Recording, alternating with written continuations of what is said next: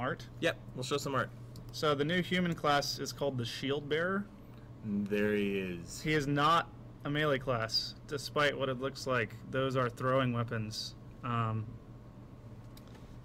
So the whole design of the Shieldbearer is to have a human that's a little more defensive than the average human, but he's not supposed to just be in melee hacking and slashing with vampires. You need to be pretty accurate with those nasty throwing weapons. They stick in people's foreheads. It's pretty awesome. We'll see it in just a second.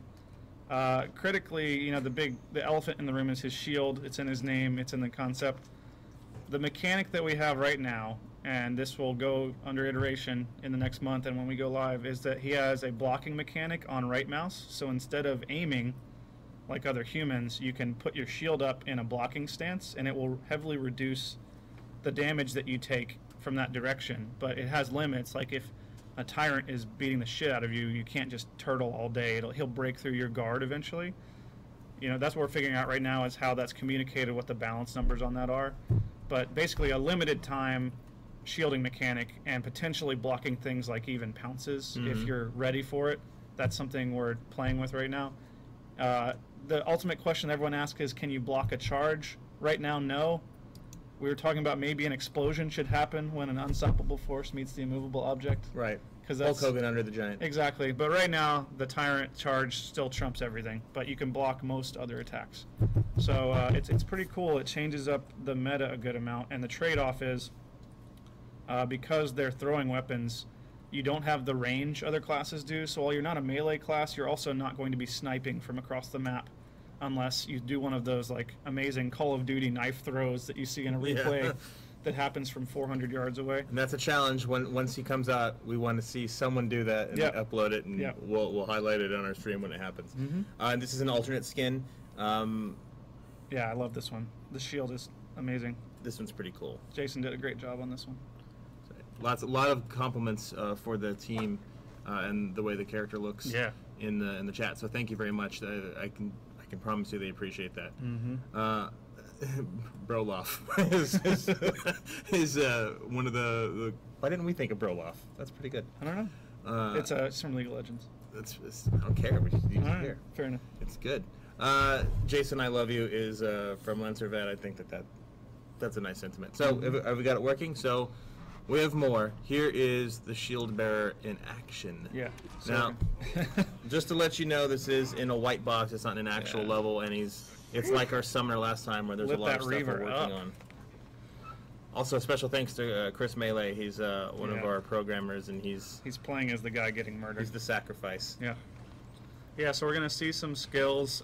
So obviously, you know, we talked about the weapon. They're basically throwing axes. This one's called a Kama, actually. Look it up.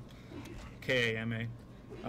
Shield block we can look at in a second. And he's using, this is Shield Bash that he's got loaded out with. It's the default ability. It's a short-range stagger. So if you're trying to attack him in melee, he can damage and stagger you backwards. And his F power that he's default with is tentatively called Rousing Cry, and it's basically like an inspirational team buff. So he slams his shield in the ground, you see him light up blue. Everyone nearby gets not only a health regen buff, but also a movement speed buff. So if you're sort of digging in with your team, you can pop it and everyone will regen some health as you do it.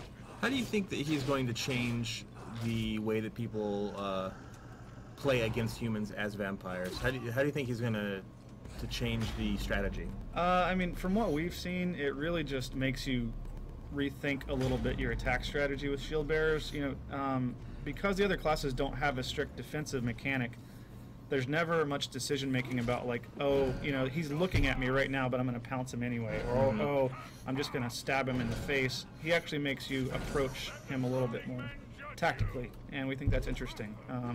And Mark is now defiling his corpse. So it's an interesting mechanic. We'll see what it actually does. You know, like I said earlier, I picture that he's going to be used completely differently than we could ever intend. So we'll see what happens, and we'll balance around it. Now, for folks that are mentioning, I'm not sure if you're mentioning the damage that you're seeing from the weapons in the game, or if you're referring to another class, I think you're referring to our Shieldbearer here. These are all temp damage numbers. Yeah. Right? You shouldn't read into He does not actually have values. 100,000 health. That's not obvious. We're fiddling with the damage on the throwing weapon. It's important that the rate of fire is not that fast, and it's not that accurate at range. So just because he's doing 200 damage per hit doesn't mean he's going to be, again, sniping you from across the map. So Humans also should have some kind of execution or finisher. We're working on something like that, but it's not going to be quite the same thing. Yeah, we're still deciding all the specifics of that one, but we definitely have plans to add some kind of cool human animation feature. Yeah, so if you missed our mention of it earlier in the show, the few times, we are going to be posting regular roadmaps as to what content we're working on, so everyone can stay up to date as to what our plans are for our next content, rough release windows, and specific release windows when we have them. So anything that you could imagine that you want in the game or may not be in the game, you'll be able to check that and reference that and start looking for that starting next week. Don't mind the deaths. We're suiciding. Yeah. Suicide doesn't play death correctly. Yeah, remember, this is all within a testing environment. This is not meant to be... So Mark's showing off his melee attack. It's sort of a horizontal slash with the throwing weapon. It's going to be a little bit stronger than the default human melee, but not to the point where you can just 1v1 a vampire with it. It should be obvious. So I think we have a different ability to show the shield charge. You want to equip that one? Let us know when you get. Mark's going to show off. It's an alternate for Q slot called Shield Charge. The trade-off is you can't use it as often as the Shield Bash, but it makes you sort of race across the level and knock the vampire down. That's something we're playing with too. The knockdown may be OP. I know our Tyrant player Morgan hates it and yells at me every time I use it. But critically, it's really good for saving teammates in a team fight because you can close the gap really quickly and knock somebody off of them. So it's pretty satisfying to use. Now, we've seen a couple questions asking more information about the Shieldbearer. Boom. In general. We're using this as a tease as well, so you ignore the temp stuff. Next, on Monday, we're going to have a more in-depth blog on this that goes into the complete lore of the character. It's going to have even more skins, so you can take a look at all of them. So it's a good reason to check the blog on Monday. I like the alternate skins for this character. Me too, I love them. Particularly a certain one that has Jack in the name. When you see that one, you guys will see what I'm talking about. But all the more reason to visit on Monday. Also, for folks who are curious when this is coming out, we don't have an exact date on this one like we do with Summoner, but we do have a rough estimate.